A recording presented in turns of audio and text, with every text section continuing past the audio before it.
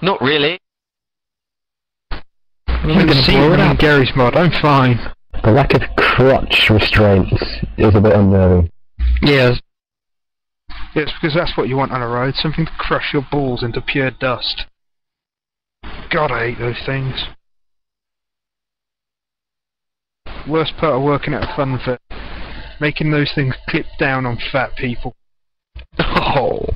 Sorry, sir, it's got to be tight. It's like one of those Play-Doh toys where you squeeze it all through a mold. It's horrifying. It's got to be tight. I'm sorry, sir, it has to be tight. We have to do at least 2 clicks. Click. They're all bulging over the bar. Oh. You're like, just hold on to the handrail, but the handrail's where my intestines would be right now. That's just nasty. That's awesome. Aye, was one fun summer. But I've never found a jacket I liked since. I should have stole the one that was there.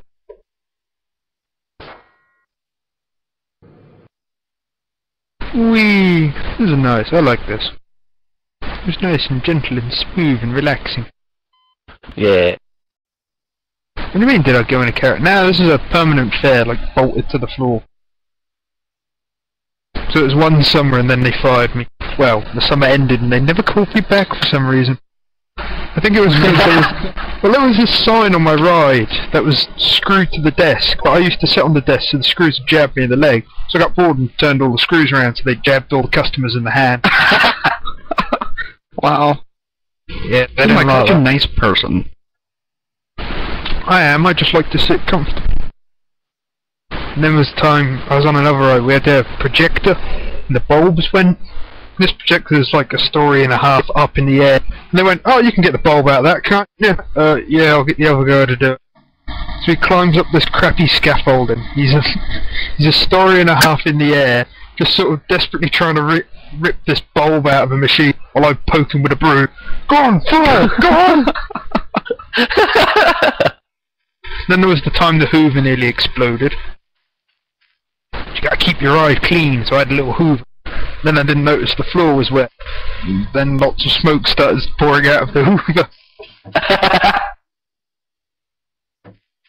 But me, being the genius I am, just walk up to it, just turn it off.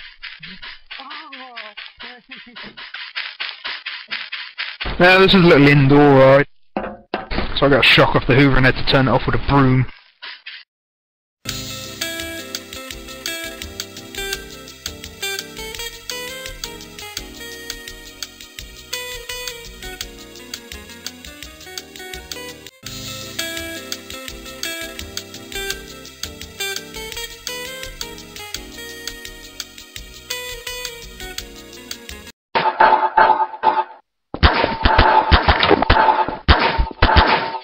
Yes. Okay. Hi. I wouldn't come down the bottom. There's ropes and evil everywhere. And my door. Oh, there's your door. Big head. It's horrific. Why do you have this gigantic mono-cylinder engine? It's kind of big. Yeah. I put it up in case Dave needed a reference. Unless he's all fine. Uh-huh. Yeah, this was like